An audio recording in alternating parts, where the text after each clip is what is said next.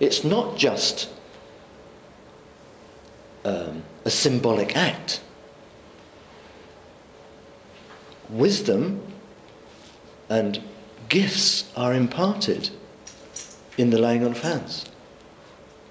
There should be an expectation that you should gain something from that impartation. It's not just a game. It's not just something we do so that people can watch and go, oh, that person's now, been touched and told that they are now in the clergy. There is an impartation. And we see that right through Scripture. Elijah and Elisha, this is something that has been handed down. Something that God wants us to have. He wants us to have that continuity. As Moses was face to face with God, as God was with Moses, he would be with Joshua. It says in Joshua, I will be with you. I will never leave you nor forsake you. Because he was the leader that Moses had actually ordained and laid hands upon. So God was going to fulfill his promise. And this is the way we do things in the body of Christ, in the church, right through. And then thirdly, there's something else that comes out of this passage, and that is that, as I said just now, God knew Moses face to face. And it says here in verse 10, but since then there has not arisen in Israel a prophet like Moses.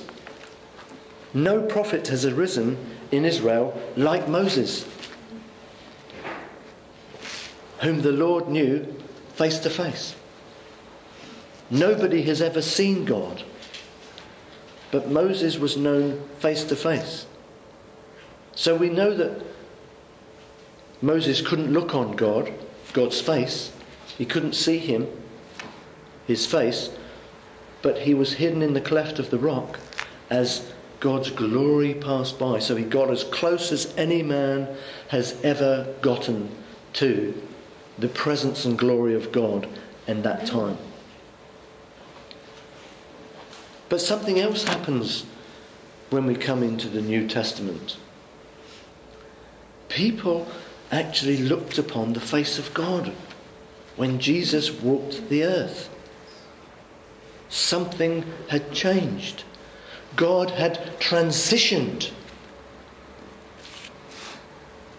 God had jumped the gap between a holy and righteous God, a God who lives in spirit, who lives in unapproachable light, a God who is spirit, jumped the gap and manifested himself as a man.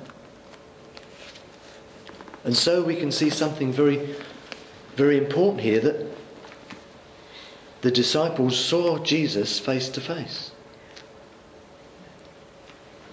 And we know now that we're not to live by sight, we're to live by faith.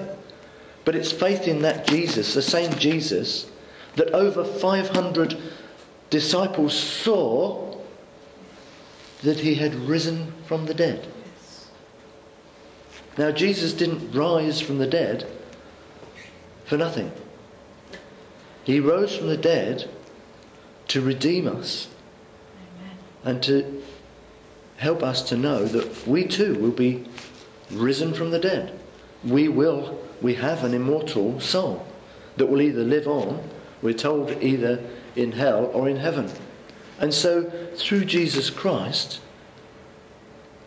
we are going to come to that place where we will meet God face to face. But we won't be consumed. We won't be burnt up, because we will be clothed with Christ. And we can actually know God, and God knows us. He knows the very number of hairs on your head. God can know you intimately. God does know you intimately anyway. But in terms of you being adopted into his family and becoming a Christian through Christ, you become somebody who God knows to the degree of writing your name in that Lamb's book of life. That's important, that you stand on that and you have assurance that you know that. Now, if somebody is not saved, they will show they're not saved. If somebody is saved, then there will be an assurance. It's funny, we were talking about this yesterday, about knowing whether I'm saved or not. It is a very simple thing, but at the same time it's also can be very complicated, because we can come to God in what we think is the right way and find that we have to work out our salvation with fear and trembling. And we can find that maybe we've got it wrong about our salvation. And maybe it's all just a mental assent. You know, say this prayer after me, and now I'm going to pronounce you a Christian. It doesn't work like that. That's the evangelical heresy that's gone on for years. It's not right to do that, because it's a mental decision. But something has to change in your heart. And okay, it may be this start, it may be this seed, it may be once you've made that decision to follow Christ that you're going to learn more and that you are going to eventually be born again. But Jesus says you have to be born again of the Spirit, not just of a mental decision.